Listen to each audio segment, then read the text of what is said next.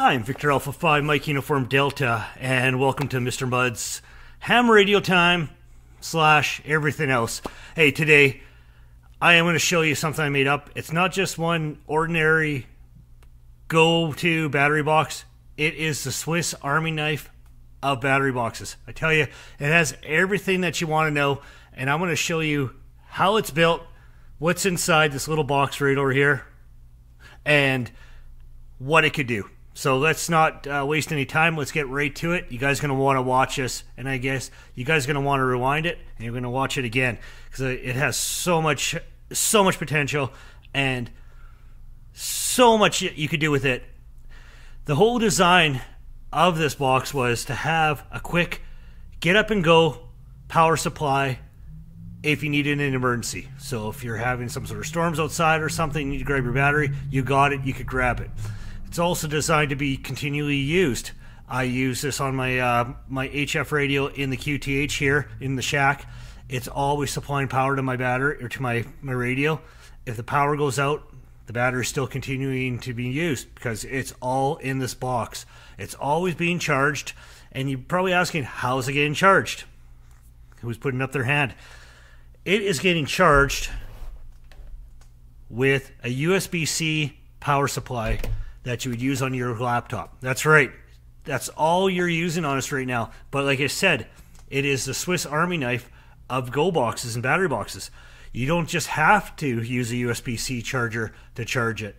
You could use these terminals on top to plug it into your solar panels. You could use the other ones to plug it into another battery you have laying around. I had a video on that. Any DC source that's between 6 volts DC to get the boost converter working up to 50 volts input is going to work, and you're going to be able to charge this. So you guys, you don't want to look at my face here. Let's get going here, and I'll show you what this thing's all about. So right here, this is just a normal ammo can. You'll see right over here is a USB-C charger. Take this.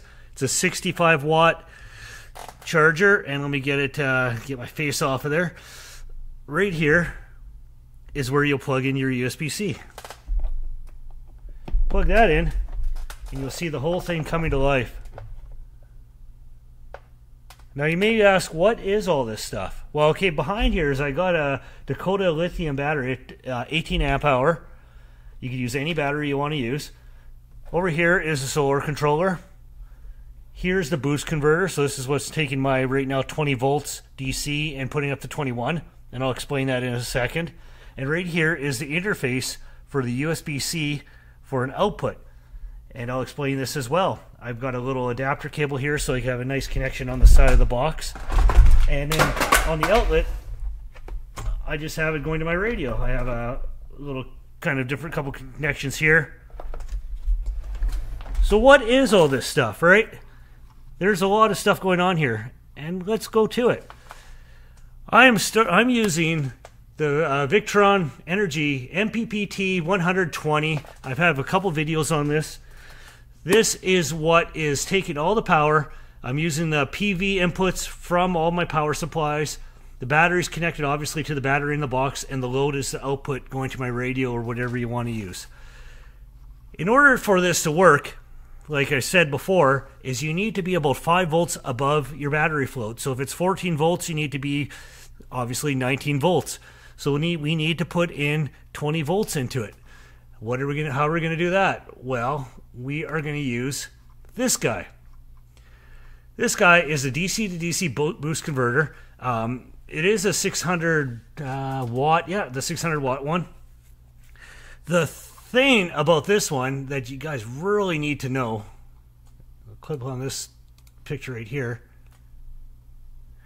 is you need the ability to regulate the output voltage and the current. Sounds simple, right? Well, your charge controller can overload any other component that's on here, like the really weak power supply from the laptop. So by regulating your amperage input, you are going to also regulate how much power you're drawing off your little laptop controller. So I'm not going to go into too much detail on that, but I'm going to make a detail doing the fine tuning of this. It took a lot of building experimenting and tuning and finding the proper amperage to get everything to work. Lastly, these guys right over here, and they've gone up in price, but you're getting 4 of them for $31 right now. This is an Amazon.ca store, so the .com, which I'll give a link to, will be a lot cheaper than this. These guys here will take your USB-C input, and the way USB-C works is they'll have a resistor pull on it. Whatever resistor it sees, that's what the power is going to be putting out, if it's capable of doing it. And right here's the little switches. So I got mine set up for 20 volts right now. We're going to be 20 volts, 65 watts. Kind of roughly, I'm pulling about 3 amps out of that power supply. So that is going to get you working on that. And this is the way to do it. You have to get these parts, you guys. I'm just telling you, this is a must-have for any prepping, any backup supply that you could have. This could be your only power supply in your whole shack. It worked for me. It's clean. There's no noise.